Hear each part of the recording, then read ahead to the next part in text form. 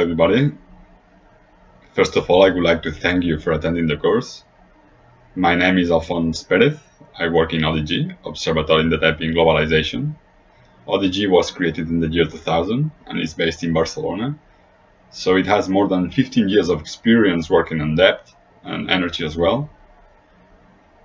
I've been reading all your applications and letters, and I see there is a lot of diversity in terms of geographic diversity, but also on background diversity.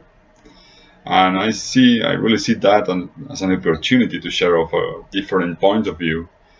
And actually what I'm going to do today, and what I'm going to do right now, is to share ODG's point of view on the EU energy policies.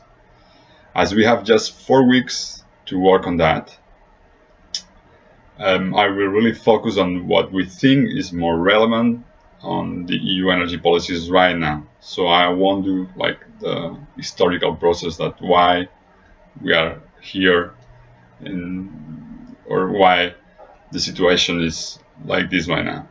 So let's start the presentation.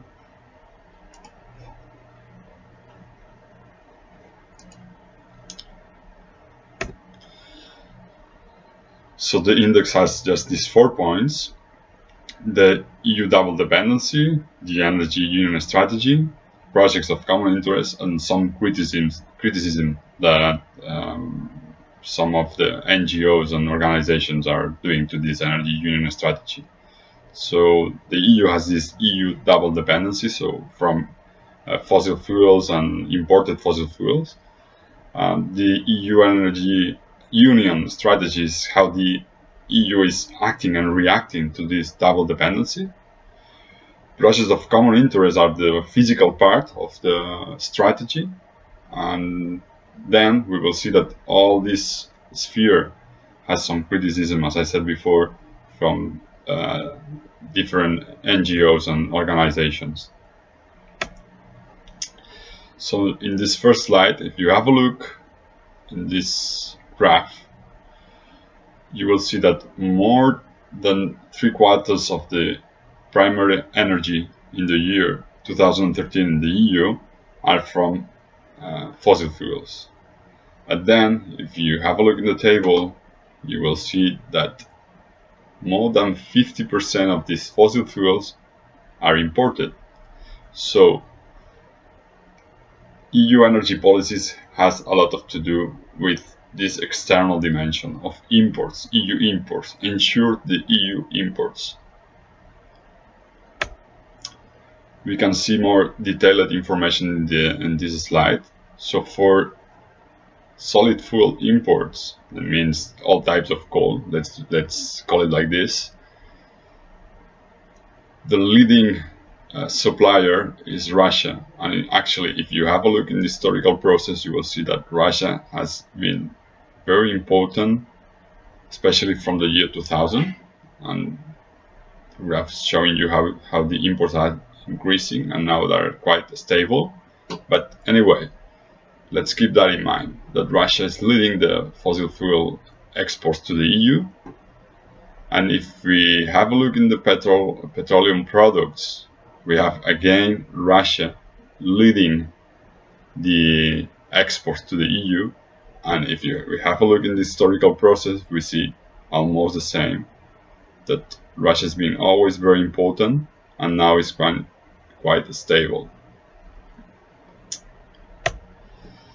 And what about natural gas? So we'll focus on these the three fossil fuels. Natural gas, again, we have Russia leading with 39%. I didn't say that this is the year 2013.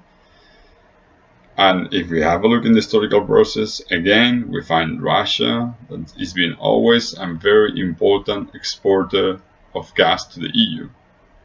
So, in order to summarize these 2 slides, we have Russia, as you may know, a very important and the most important energy supplier to the EU. But let me go back for a second. If you have a look in here, this gives us a very important information as well. Other suppliers for coal, let's say coal, are 3.2%, and other suppliers from the non-EU countries are, in terms of oil, are 18%. But then with gas, we have just less than 1%. What does it mean that? It means that there are not a lot of gas exporters. So in oil, the EU has a lot of different oil exporters. So let's say that the oil is quite diversified. Coal is not that much diversified, but what I really want you to keep that in mind is that the gas is like very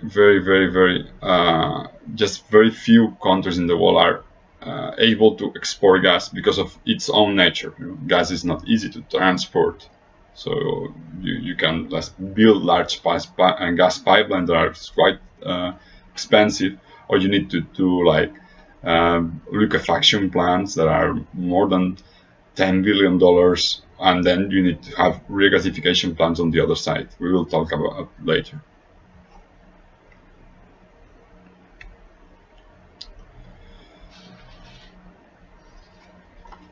Then we have this picture, this reality, that the EU is dependent on gas, oil, and coal from Russia.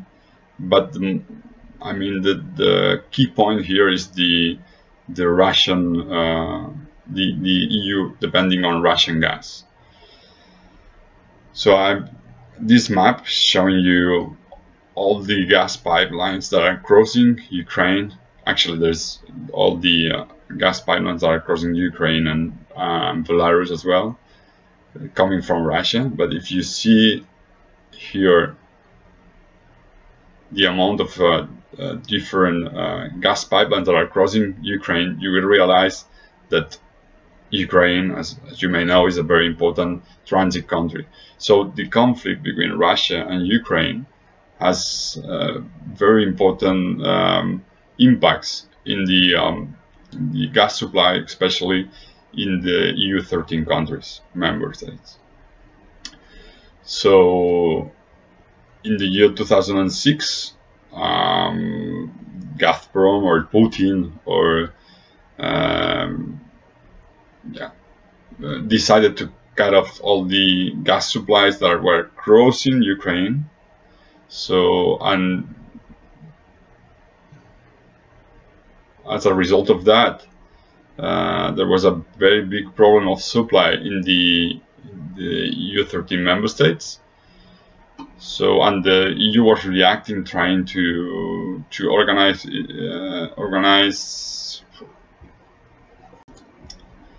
So we have Russia leading the coal, oil, and gas exports to the EU, but actually the most important one, as I said before, because of this difficulty to diversify gas suppliers, the most important one is natural gas. So you know that the problem of the conflict between Russia and Ukraine has a lot to do with the EU energy policies. Actually, in the year 2006, Gazprom or Putin decided to cut off all the gas supplies from all these gas pipelines that are crossing Ukraine and feeding EU 13 member states.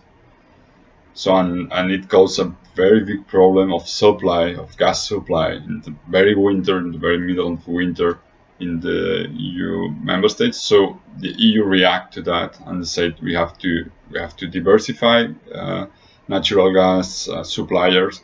We have to look to another places in the world to bring gas to the EU, and we have to definitely, as Marko Sefcovic said in this sentence, we don't have to accept that Russia is using gas as a political weapon. That's why the concept or what there is behind this idea of the energy union is try to diminish the Russian influence on energy issues in the EU.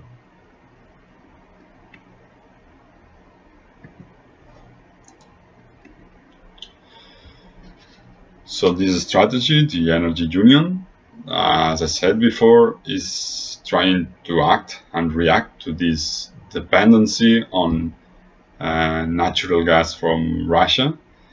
It actually, the energy union has a wider approach, has these 5 pillars: the security, solidarity, and trust, the build of an internal energy market, the modulation of demand, decarbonization of the energy mix, and research and innovation. That are the 5 pillars of the energy union. But if you have a look in what is going on the ground, and what are the most important things, and what are the political discourses focusing on, you will realize that these 2 pillars that are in red, security of supply and the internal energy market, are the most important one. Big percentage of funding, big percentage of political discourses are focusing on these 2. And this, if we can just summarize all the energy union strategy in 2 words, one is diversification. As I explained before, we need to diversify from gas exports, from gas imports from Russia, and another one is integration. We need the member states to be more integrated. So we need like national grids integrated, national electric grids and gas grids more integrated between the different member states. So as I was explaining you in the index, there is a like a physical part of this strategy. So if we need to diversify, we need to find another places in the world to bring gas to the EU. And if we need to integrate, we need to build new gas pipelines and new very high voltage lines that will interconnect all the member states. So that's this map is showing you the proposal of the projects of common interest. As you can see here, blue lines are very high voltage lines, and red lines are gas pipelines. In total, is a list that is around 248 projects of common interest. As you can see here, 132 about electricity, 107 about gas pipelines, but also regasification plants and compression facilities, and 7 related to oil. So then if you want later, you can check this link and you will see all the details for the projects of common interest. So the EU is projecting all these large energy infrastructures as a part of the energy union. And one of the things that we're going to do in the course is analyze few of these, the more problematic, controversial projects that are being proposed by the projects of common interest.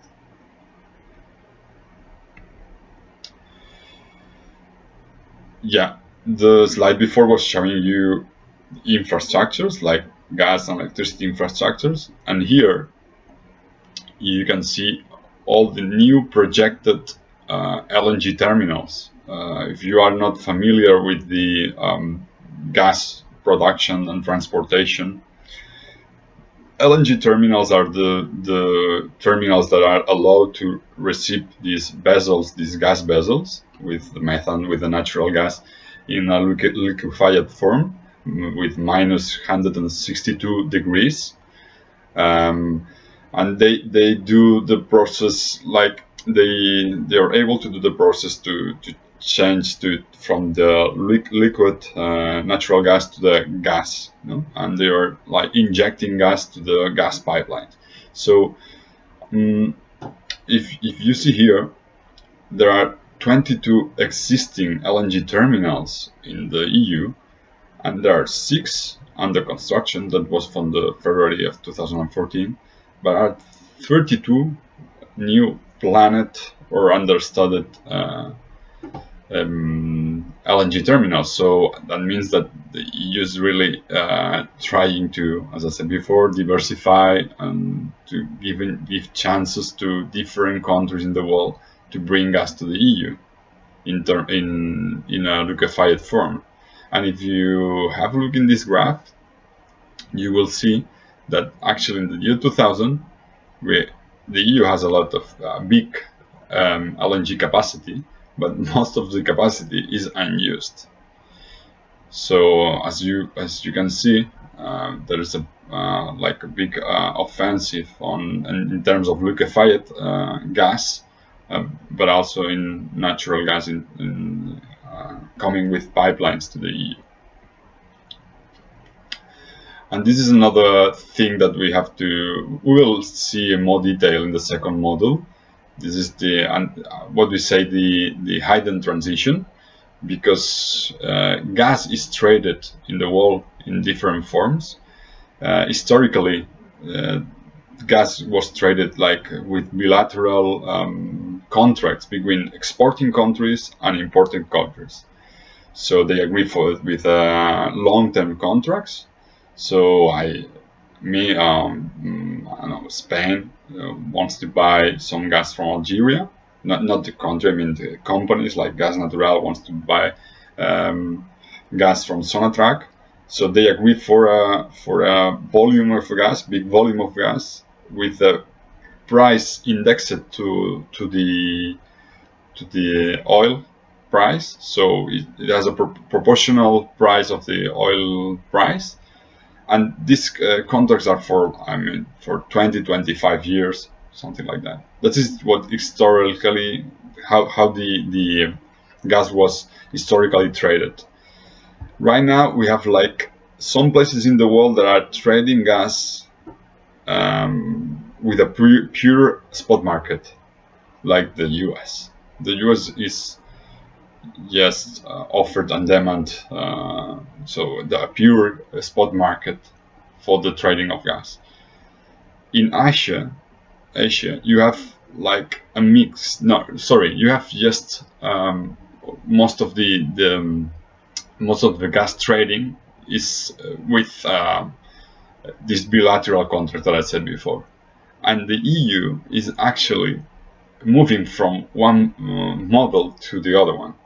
So, as you see here, in the year 2002, 80% of the gas traded in the EU was oil indexed, and now, just in the year 2015, just 51%. So what does it mean that? That the model of trading is changing, and the EU has a big focus on this transition to a spot market. So the gas market, let's put it like that, is not really globalized like the oil market. It has like still regional markets. Why? Because this because of the nature, its nature, the gas nature. It was quite complicated to transport, and it was really expensive. It has a lot of expensive technologies in order to export them and to import gas. So there are still some regional markets, but the EU and also the US is pushing for this spot market. And it has impacts in terms of financialization, but let's leave it like this, and let's go deep on that on the second model, because it's quite difficult to explain. So now I'm just done with the strategy of the EU for the energy union strategy. So let's see some of the criticism about it. First of all, some people say that this is not an energy union strategy, it's actually a gas union strategy. Why? Because it's really focused on gas. Gas was the main problem, and now gas is the main solution. And of course, official discourses are saying that the gas is the climate-friendly fossil fuel. But if you take into account, yeah, that's true that if you burn gas instead of gasoline or coal, the emissions are lower. But if you take into account all the chain, all the commodity chain from the production to the use of the gas, and if you take into account the leaks of gas, you will realize that there is not this big difference between gas or coal. Here you have the different emissions in terms of fossil fuel burned. But then, if you have a look in the methane, because natural gas is almost a big percentage of methane, if you have a look in that, you will see that actually the global warming potential of methane is 72 times to this related to the CO2 in the first 20 years. So if we want to say that the natural gas is a climate-friendly fossil fuel, we have to justify all of this, and we have to have a look at all the chain in the commodity chain. Just keep that in mind: the commodity chain, the gas commodity chain. Because some studies say that there are leaks about 3 to 5% of the traded volume of gas is leaked. So it's not a big percentage, but if you multiply that for 72, you will realize that it's quite important in terms of climate change. Another big critique is how the Energy Union is funded. Because, as the European Commission said in the October of 2013, the upgrading of the existing and developing of new energy transmission infrastructures of European importance will require more investments. Will require investments of about 140 billions in electricity and 70 billions in gas. So this is more than 200 billion of investments. So how is the EU preparing that? Just to explain in easy way, is putting like a pot of public money in order to attract investors. So that's why there is this Connecting Europe facility. This is a public fund with 5.35 billion euros. There is the Juncker plans that we can talk about in the second module as well, with 315 billion euros. There is actually this is the final amount, but I mean there's 22 billion euro of public money that is aiming to attract investors, and is aiming to attract this 15 billion euros, and is also using problematic, I would say, financial instruments like Project Bonds Initiative. So if you are familiar with the Castor project, that was built in is a geological gas storage in Spain. This Castor project was financed by the Project Bonds Initiative, partially financed by Project Bonds Initiative. So this is a way of deepen financialization, or what we call the financialization of infrastructures. But as I said before, we will talk about that in the second part of the course. And one important thing, or what I think that is really important, is if we have a look in this sentence, this is part of the strategy, the State of the Energy Union, this document was released in the November of 2015. He says that a matter of priority, the Commission will work on schemes to integrate small energy efficiency projects. Why? Because this pot of public money that is aiming to attract investors, actually what it's doing is financing only large energy infrastructure. And if you have a small program locally based for energy efficiency or from some renewables, these big investors are not interested in that. So they need to find these schemes to aggregate small energy efficiency projects in order to be financed. So that's one of the criticisms as well, because on this financing schemes are really benefiting big and large energy infrastructures, but also big and large energy companies. Another one is maybe the most controversial PCI, Project of Common Interest, what is called the Southern Gas Corridor. There is a gas pipeline that is coming from the Caspian Sea until Italy. This gas pipeline has a budget around 45 billion euros, and it has more than 3,500 kilometers, and is actually connecting the economy of Azerbaijan with the economy of the EU. So there is an exchange of gas and euros. And there are, as you can see here in the slide, there are some demonstrations, and people is really well organized against the gas pipe here in La Puglia in Italy.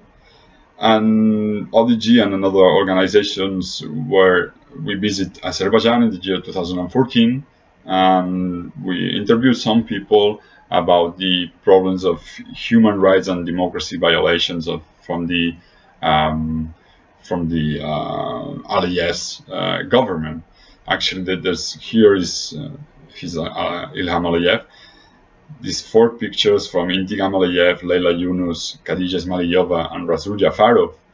These 4 friends and colleagues that are working in Azerbaijan were detained and were jailed with fabricated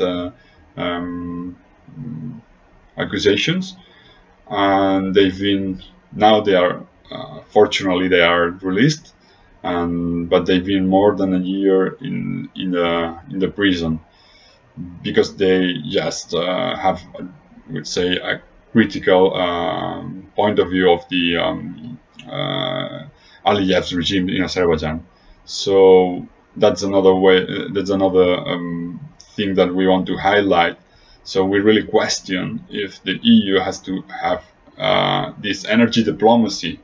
There is telling us that Russia is the bad guy.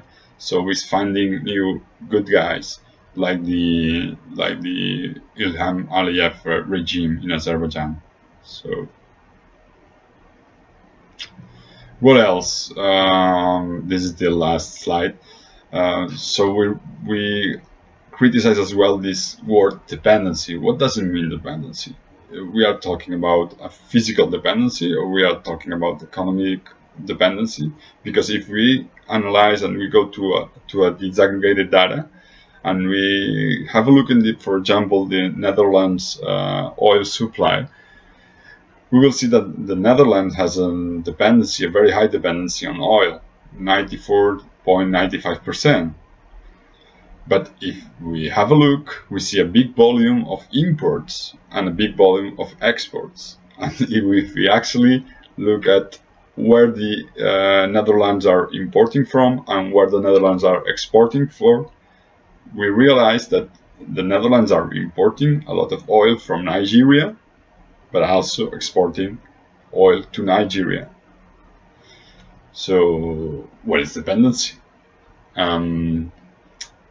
What I want to highlight here is that the advanced capitalism is doing this kind of exchange of low cost raw materials and importing low cost raw materials and exporting added value materials. So actually the Netherlands are importing crude oil from Nigeria and are exporting gasoline to Nigeria. So this has to do with dependency. Yes, the Netherlands are dependent on the economic process that is behind that, but not actually from the oil itself. I'm sure that you get what I want to say. And that's it. I really hope that the presentation was helpful, and I hope we can discuss it in the spaces that we have in the online course. So thank you for listening, and gracias per la vostra atenció, and see you next time.